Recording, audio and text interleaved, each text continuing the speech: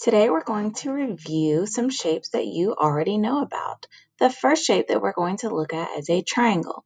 A triangle has 3 sides and 3 corners. Let's count them together. Here are the sides. 1, 2, 3, and here are the corners. 1, 2, 3. The next shape is a circle. This is a circle. A circle has no sides and no corners. The next shape is a square. A square has 4 sides and 4 corners. All of the sides are the same length. Let's count them.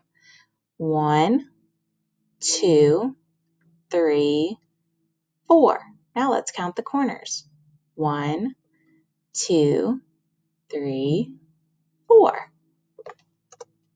This shape is called a rectangle. A rectangle also has 4 sides and 4 corners. Let's count them. Here are the sides. 1, 2, 3, 4, and here are the corners. 1, 2, 3, 4.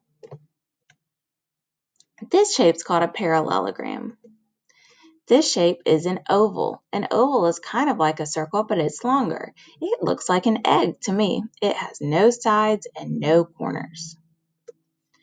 This is a trapezoid. A trapezoid also has 4 sides and 4 corners.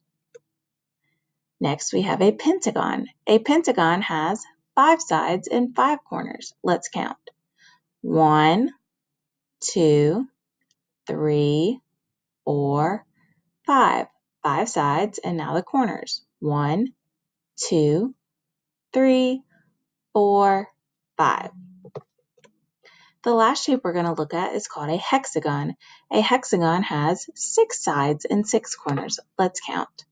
Here are the sides. 1, 2, 3, 4, 5, 6. And here are the corners. 1, 2, 3, 4, 5, 6. And there you have some shapes.